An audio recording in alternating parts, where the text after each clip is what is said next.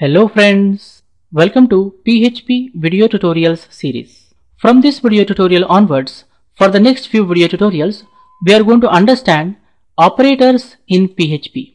Before we proceed and understand what are operators, let's understand what is an expression. A valid combination of operators and operands is known as an expression. On evaluation, it yields a result. For example, 2 plus 2 is a valid expression. On evaluation of this expression, we'll get the result 4. Here, plus is an operator, 2 and 2 are operands. 2 star 2 plus 2, it's a valid expression, guys. On evaluation of this expression, we'll get the result 6. Here, star is a multiplication operator, plus is an addition operator, 2, 2, 2 are operands. I have also listed some invalid expressions. Here also we have operators and operands. Plus space 2 space 2. It's an invalid expression because we cannot evaluate this expression itself, right? Star plus 2 I have written. It is an invalid expression because we don't know how to evaluate this expression itself. Even though we have there operators and operands, it is not an expression, guys. So what is an expression? A valid combination of operators and operands is known as expression. On evaluation, it yields a result. Now we understood what is an expression. Let's understand what is an operator. Operator performs an operation on the given operands. For example, plus operator performs an addition operation on the given operands, right? Operators in any programming language are broadly categorized into unary operators, binary operators, and ternary operators. Unary operators accept only one operand. Binary operators accept 2 operands. Ternary operators accept 3 operands.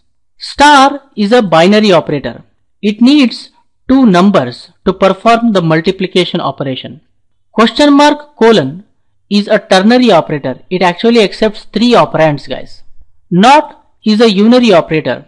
If you give true, it will say false. If you give false, it will say true. Not is a unary operator. Here I have listed types of operators in PHP. You can very easily remember types of operators by remembering Lara Bix. L for logical operators, A for arithmetic operators, R for relational operators, A for assignment operators, B for bitwise operators, I for increment and decrement operators, C for conditional operator, S for string operators, S for special operators. So you can just remember this shortcut Lara Bix.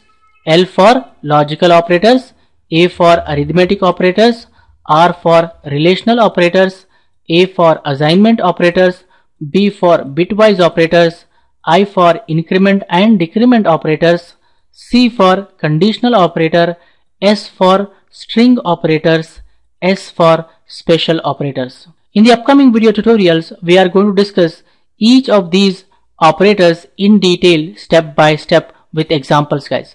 I think for this video tutorial, this much is enough, friends.